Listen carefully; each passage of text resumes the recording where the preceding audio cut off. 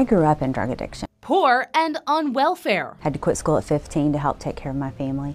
Had my first baby at 16.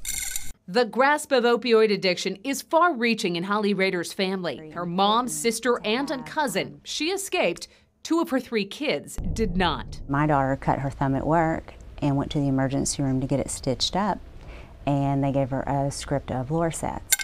Seduced by prescription pain pills, life wasn't the same. For 13 years, we went through horrific addiction, prison, rehabs, multiple rehabs, my grandson being born with opiates in his system, and me taking guardianship of him. Her daughter, Rachel, is now 31 and 2 years clean. God's really been good to us. Rehder is using her voice. And I feel like he hasn't given me a microphone to keep my mouth shut. In the Missouri House, trying to pass a prescription drug monitoring program, a database of patient prescriptions for doctors and pharmacists. The idea, stop people from doctor shopping for opioids. I can say that, wow, wouldn't I have loved for one of the physicians to have been able to look at Rachel and say, you got a problem, and we need to talk about this addiction. Whether a PDMP would have spared her family from heartache remains a mystery. That's something that we will never know.